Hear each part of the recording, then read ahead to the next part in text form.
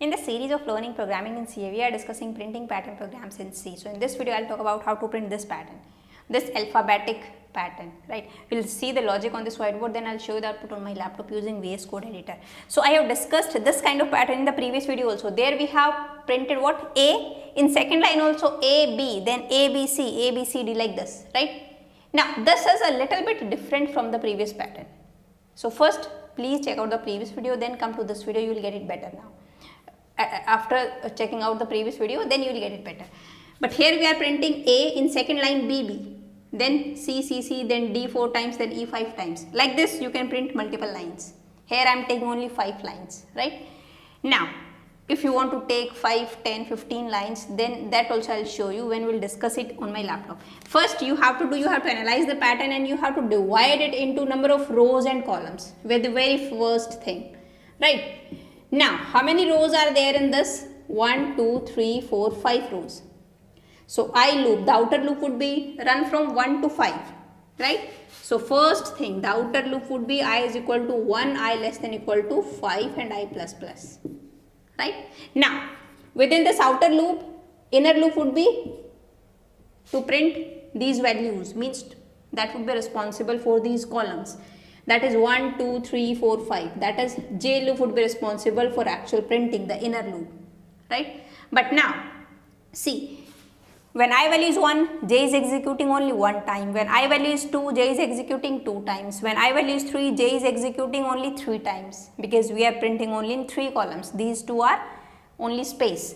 This is what trailing space. We don't have to print the trailing space, right?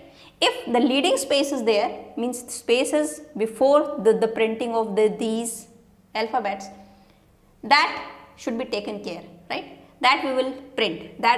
Those kind of pattern also we will discuss in separate video. Now, see, I hope you are getting my point now. Now, inner loop would be executed from J is equal to 1 and J less than equal to what? I, right? I hope you are getting this relation, why J less than equal to I. And J plus plus, right? Now, in inner loop, what we will print? Now, in printf, see, if I write this in a computer memory, how this A value would be stored? Using character system, ASCII character system. A is equal to equivalent to 65, and that would be converted into binary, and that obviously binary numbers are stored in computer memory. Only zeros and 1 computer can understand, right? So, if I write it something like this, 65, 66, 66, 67, because C would be 67, then 68 and then 69, right? This is A, B, C, D, E, like this, 70, 71 like this, right? ASCII values of these ABCDs, capital ABCDs, small ABCDs are having different ASCII values. Now, we have to print something like this. Now, in first line 65, then 66, 67 like this, but we are not printing actual integer value, we are printing character values. To print a character, what should be the format specifier in printf? Percentage C. You will not write here percentage D, you will write percentage C, right? Because we are not printing integer, we are printing character. Now, what you will print here? This is a little bit different from the previous case. Here also we have only I and J, or you can use some numbers, you can do some addition, multiplication, division, and you have to find out what you can write here, right? So now what I can print here, if I write here something like this, like 64 plus I, or you can write I plus 64, it's up to you, right? And semicolon, fine. Now, that's it, and in the outer loop, what we will write? /n, sorry, for the new line operator, and that's it, right? Now, let me try run this program. See, first of all, I value becomes 1, would be initialized with 1, 1 less than equal to 5, yes, condition true, will enter here. Now, J would be initialized with 1, 1 less than equal to I value is 1, yes, condition true, will enter here. Now, printf percentage C, 64 plus I, 64 plus I value is 1. 65 means we cannot print 65 because here format specifier percentage C, means you should print, means you have to print alphabet, and corresponding to 65 alphabet is capital A. So now capital A would be printed, right?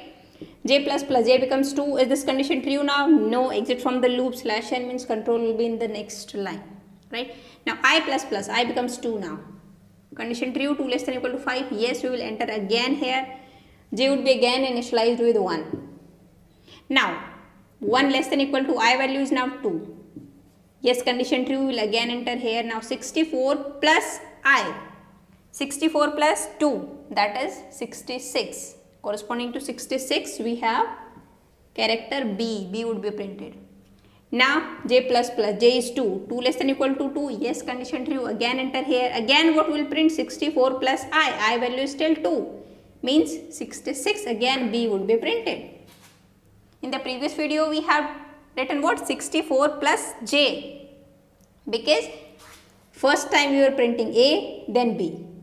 Right? Then first time J is 1, then 64 plus 1, second time 64 plus 2, right? That is 66. That is why AB would be printed in that case.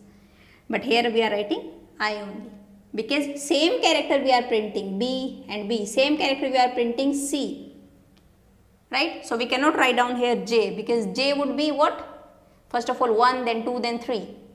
So in 64, first of all 1 would be added, then 2, then 3, but we don't want this. We want only same character, that is C. So in 64, if we add the value of I, 3, because in the for the third row, I value is same. For this column also, for this also. So if we add I in 64, then every time when J loop would be repeated, what? Same value would be added, that is 3. And every time C would be printed, right? So I hope you got my point now, why I am writing 64 plus I here. Now what? J value is 2, again B would be printed. J value is 3, not condition not true, exit from the loop and in the new line. Now I plus plus, I becomes 3, condition true, will again enter here, and this process would be repeated how many times? 5 times, right? When I value becomes 6, condition not true, exit from the outer loop, and 5 rows would be printed here. I hope you got it. Now let me show you the output on my laptop using VS Code editor. So now let me create another file for this. Alphabet pattern 3.c, right? And this is actually same as the previous one. So it's a little bit different. So I'm just copying the previous code here, the pattern 1 code here. And whatever change we will do, that I'll show you here. Just to save the time. Let me just clear this terminal first of all, the previous output.